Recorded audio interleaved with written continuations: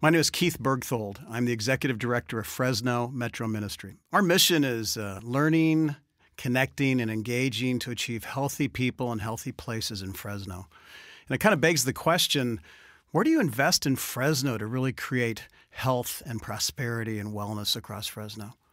We asked ourselves that question for a long time, and we kind of came up with sort of a metaphor of a body. If Fresno was a body, we might think of downtown as being the heart, and you might think of Blackstone Avenue as being the spine.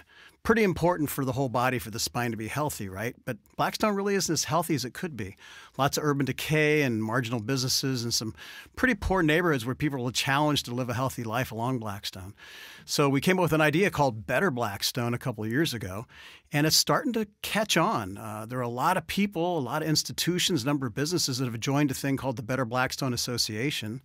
And we're starting to work with individual owners as well as groups of owners and people who just really care about that spine of Fresno being healthy.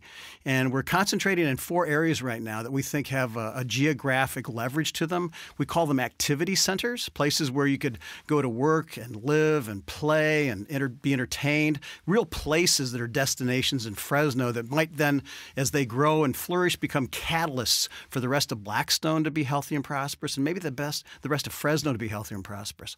Those activity centers are Blackstone and Shaw, Shields and Blackstone around Manchester Center, Weldon and Blackstone around Fresno City College, and Olive Avenue, which is kind of the gateway to the tower. So we're really focusing now on those geographies as places where new mixed-use development could be served by the new bus rapid transit system that's coming into town, and a number of other things. So I hope you'll kind of drive up and down Blackstone and think about places instead of just driving 55 miles an hour to get to wherever you go, and think about maybe stopping sometime and looking around and what could happen here? How could this change? How could more apartments be built? How could more businesses with restaurants be there, places to shop that would really be fun and be connected by that new BRT? Hey, thanks for your time. And if you want to learn more about Better Blackstone, just go to www.betterblackstone.com.